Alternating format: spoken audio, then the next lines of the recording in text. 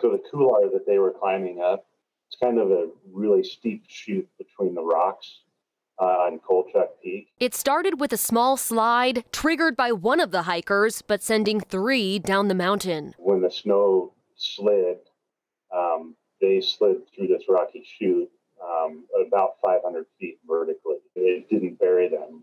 They suffered traumatic injuries on the way down. Those traumatic injuries, he says, is what led to their deaths. Complicating the rescue? About an hour later, there were 3 more avalanches that came through, and 2 of the victims haven't been seen since those avalanches came through, so we can't confirm their location right now. Their goal? Locate them and bring them back as soon as possible. This so that the Park, Lee, and Cho families can have closure. It's important to the family that their loved one is recovered. But as winter weather persists, we don't want to put anybody else in the same danger. They're prioritizing safety as avalanche conditions remain dangerous. That is, until they can get the go-ahead from reps of the Northwest Avalanche Center, who went up there Wednesday to assess the hazards. I don't have a timeline. It's just right now there's too many unknowns. Gotcha. Yeah, so it might even be like weeks from now. That's a possibility. We don't want that, but it's a possibility.